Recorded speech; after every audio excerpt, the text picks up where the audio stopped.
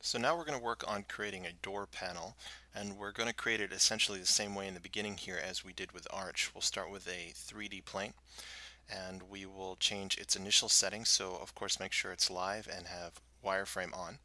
And under initialize, we're going to change the H divide and the V divide down to 3 so that we have a symmetrical line down the middle, and then we'll click make polymesh. So now that we're working with our poly mesh, what we'll do is divide it a few times, again with smooth turned off. And once we have it divided, check to see that you have enough resolution to carve in some nice details, which we do in this case. And then at this point we'll jump back into Projection Master by pressing the letter G. We will turn on deformations, keep normalize off, fade off, and double-sided off. So now that we've dropped this, we'll choose our line stroke again, alpha 0, 1. And in the stroke palette, make sure that your spacing is turned up to 2.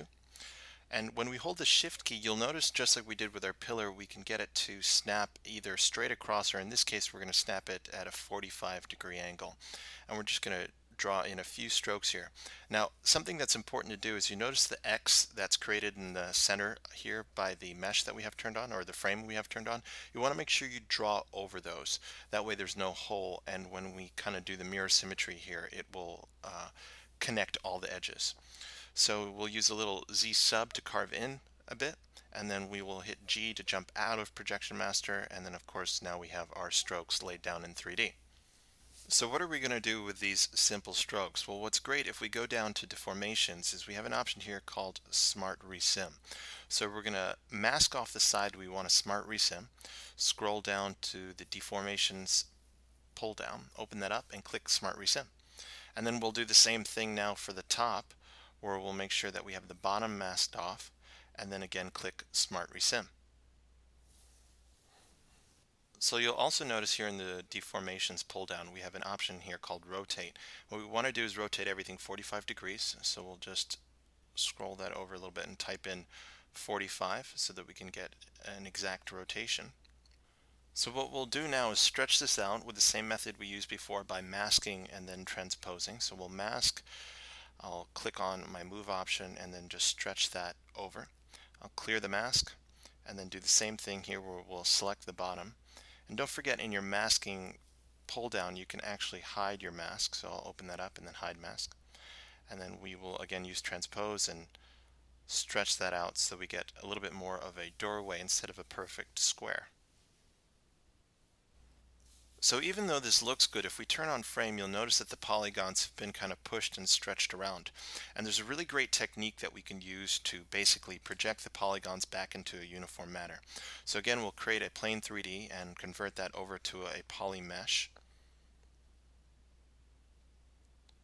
And then once that's converted into a poly mesh, we'll divide so that we have enough resolution to work with. And then we're going to jump back into Projection Master. And for our Projection Master settings, all we're going to have checked is deformations. You can turn everything else off. And let's take that doorway that we've just created and we will draw that into our canvas. Right on top of our plane, we'll click the move option so we can position that where we want it to be. And we're doing this right on top of our polygon poly mesh that we've created, which has a uniform layout. We'll pick that up, and once we do, it's projected. So now we have the same thing, except for our polygons are looking nice and clean and not stretched out across the surface. So let's just go back to a regular poly mesh primitive plane here that we're going to divide a few more times and then jump back into Projection Master with that basic plane. So you can see here I have just a simple plane, nothing on it. We'll jump into Projection Master with our deformation settings, and then that frame with the nice geometry will draw back onto the surface. Again, with move, rotate, and scale, we can position this frame.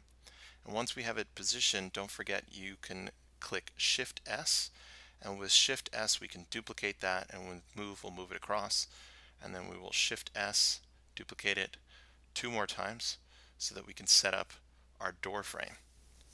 Now, just like we did with the pillar, let's add a lot more detail, and the way we're going to do this is with that alpha that we used earlier. So we'll go ahead and select it in the alpha palette, do any blurring if you need to do so, and we'll use our drag rectangle to draw that in. and use move, scale, and rotate to position that a bit better to get it in exact place. And once we have it looking exactly like we want to, we will Shift S and duplicate that 3 more times. I can't stress enough how powerful it is to be able to draw down a stroke and be able to affect the Z add, the Z sub, the intensity, its position and location. It's so convenient to be able to do that after the fact. Now that we've drawn that in, let's go ahead and add in a few more subtools that we created earlier. These are just some little ornaments that we worked on, and we're just projecting these in like we've done in the last few steps.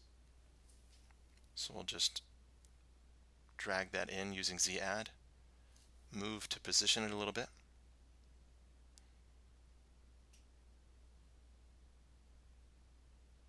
and then once we have that in place, we'll go ahead and bring in one other one.